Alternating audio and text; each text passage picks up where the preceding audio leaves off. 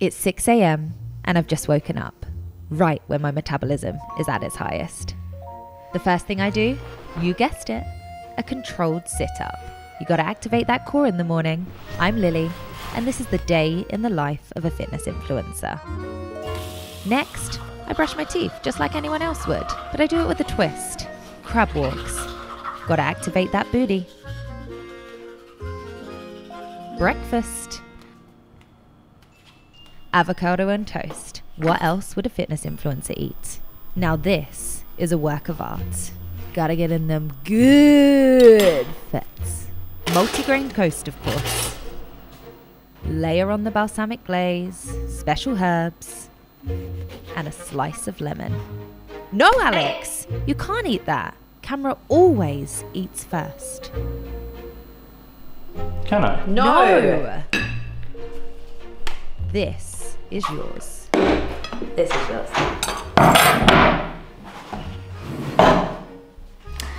Okay, so that's not what a day in the life of a fitness influencer really looks like. I'm not that much of a dick.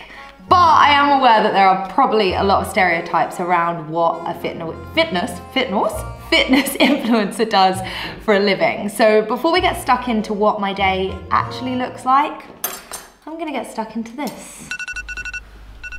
I wake up at 8 a.m. every morning. I try not to hit the snooze button.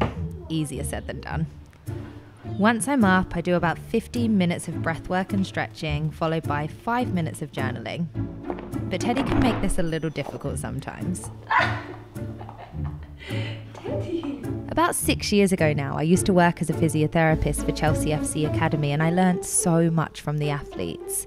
They had pretty much the same routine every single morning, and I used to think, could that not get a little bit boring? But actually I realise now how liberating it must be. You cut back on the wasted energy, constantly being in a state of stress, wondering what's next, and instead you can use that energy on the things that really matter most. So as you guys can probably tell, my mornings aren't as smooth as what they look like initially. There's always like a load of craziness going on in the background. Ted, your food is there, baby. So coffee's down. Today is Wednesday, which basically means it is a rehab day. So I'm gonna be working on my knee. So it's a strength session. I'm gonna be doing booty, hamstrings, quads, calves, the whole lot. This year I've basically promised myself that I'm gonna try and become as strong and lean as I physically can. But I haven't eaten before this session. This is a new like habit that I put in place 2 weeks ago. I thought it was gonna be awful just because I'm someone who needs like a lot of food. I eat a lot of calories, but it was actually okay. So I'm now 2 weeks into doing fasted workouts. I do have a coffee, and then after my workout I basically load on the calories. I have a lot of protein. Today's session is going to be an hour and a half. It is mainly weights, and the reason why I'm not eating beforehand is because I'm trying to get my workouts done and finished by 9:30. I am not a morning person, guys. I like envy those people who I see out running at 6 a.m. How are you up that early? That is not me. So I'm trying to like force myself into new habits to be done with my workouts by 9:30 so that I have the whole day ahead of me. Time to work out. 1, 2, 29, 30. Y voila! Here is my gym space. I'm ready, I think. Today's session, is basically gonna start off with my weights, with my rehab for my knee, and then I'm finishing up with a 30-minute HIIT session, which is actually day 8 from my lean transformation guide. So about an hour and a half. It's gonna be a long one. It's not gonna be pretty, but I'm ready. And just in case you're wondering how I track what I'm doing, I'm old school. Look. This is actually torn because I've used it so many times, but this is how I write out my program, just because I hate looking at my phone during a workout because I find that I get distracted. So I keep it old school. I actually put ticks next to things when I've completed them. But honestly, I found by writing out your program, you save so much wasted time. So this is my rehab that I'm going to be going through. Then I literally put my phone in front of me, my headphones in, and I follow myself. Yes, it's as cringe as it sounds, right? It is time to activate the booty! So for activation, I pop on my resistance band and I'm doing 50 reps of each exercise. Crab walks to the side, crab walks forward and back, donkey kicks and elevated butterfly bridges. Now onto the main section, I've got 3 sets of 10 reps of each exercise. First up is the step up slow and controlled, followed by deadlifts, single leg and double leg. We've then got hamstring rollouts, slow and controlled. These are tough, guys. Next up is straight leg corner kicks. I actually do this up on a bench just so that I can get a lot of range and really work that glute med. Okay, I hate this exercise. Sit to stand. After my ACL rupture, I really struggle. Last up is pelvic thrusts, my favorite for hitting the glutes. I'm now finishing up with the Lean with Lily guide, day 8. Wow, I'm a bitch for all of you girls doing my guide. I salute you. That was tough. Post-workout smoothie. So in here I've got plant-based vanilla protein, half almond milk, half water, frozen berries, and then my secret ingredient, how I get it so like thick, is half a frozen banana. Some mixed linseed, always ground if you can, because it just helps for digestion. And then exactly the same with flax. So you see a lot of people using flax seeds that aren't ground, so they're going to be really hard for your stomach to digest.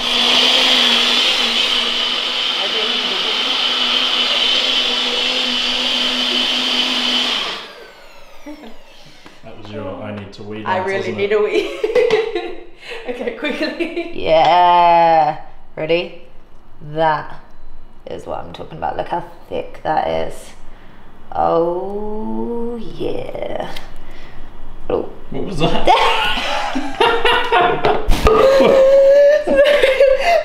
of a fitness influencer. Yeah. That wouldn't make it on Instagram. That's when it doesn't quite blend properly. So I made a rookie error. I basically put the protein powder in before the water. So you got to put the water in first, then the protein powder. But anyway, that could be mixed. I gotta be.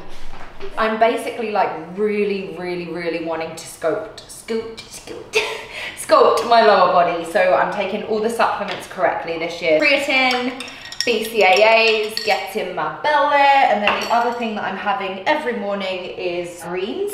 So I basically used to take separate wheatgrass and spirulina, but this greens is a mix of like all greens. I have to say, I don't love the taste of any greens, to be honest, but I just get it, I shot it. It's so good for you guys. So this for basically like cleansing your whole system, getting in all the goodness that you could possibly need, and this for growing the muscle and recovery. Okay, and now I need to cook breakfast. So I hate spending loads of time cooking in the morning, but at the same time, I love eating. So I've come up with a shortcut, which I've been doing for a couple of years, which is basically batch cooking. So I cook a lot in the evenings for dinner so that there's leftovers for the next day or the next couple of days for breakfast and lunch. So today, I'm having chickpea burgers, which we had last night, but with a twist. I'm gonna add a few ingredients to it. So here it is. So one is in basically this mix. It takes 15 minutes to make up, I would say. In here, well, the recipe's on my website, but it's basically chickpeas, onions, carrot, and a whole load of spices. And then you get it into a patty. There's a little bit of flour in there. So it isn't gluten-free, but it is vegan. And then you drop it in. Whoa! There. And they'll be ready in like 3 minutes. Also got baked beans on here. I'd normally add avocado, but that is hard enough to break a window. Avocados drive me crazy. But otherwise, breakfast is served. Arigato. How good is that? So every day I write out my top 3 things that I must do. I don't write any more than 3 just because I find I don't get them done. And by writing it down on the whiteboard, I feel that I'm far more accountable and I keep glancing up at it and it's the best feeling to tick it off. So it's now around 10:30 and this is the first time that I'm logging in to social media. I basically have a new habit, and I don't know if any of you guys can relate to this, but I found that I was waking up every single morning and checking Instagram, Facebook, and even YouTube, checking on you guys, before I've even got up out of bed. And I was wasting so much time scrolling through my phone. So my new rule is I get up, I do my routine, I work out, and then I check social media, and I only check Facebook on my laptop. There's actually some really interesting research, incredible author that I was listening to who was saying you need to kind of compartmentalize where you're absorbing your content. So for me, Facebook is on my laptop, Instagram is on my phone, and YouTube is actually on both. And I found it has been an absolute game changer. I'm not wasting as much time just scrolling through and not really gaining much, if you know what I mean. So right now, Facebook is on here. I then check through my emails, reply to any urgent emails, and then I get stuck in with what is on my whiteboard. If possible, I try to keep all my meetings to the afternoon, just because otherwise I feel like I'm wasting my whole day. So as per, I'm rushing, doing my makeup for an event, which I'm very late for. Bye, Teddy. Love you, Teddy. Thank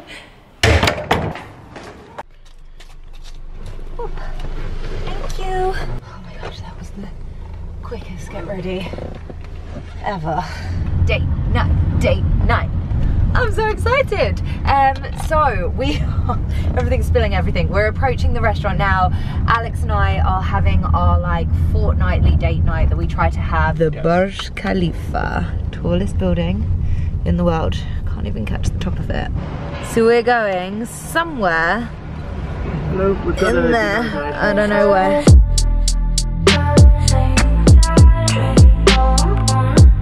So that gives you an idea of what the day in the life of a content creator looks like. Now, as you might be able to tell, there is no such thing as a normal day for me. It literally changes every single day, and I love that, I really do. And when I first got into this industry, I just found it so exciting and amazing that I didn't know what was gonna be happening the next week or even the next day. Yes, that is amazing, and I wouldn't change it for the world. However, I have found as I've done more reading and more self-development that actually having a bit of routine and habits in your life is so important for success and happiness.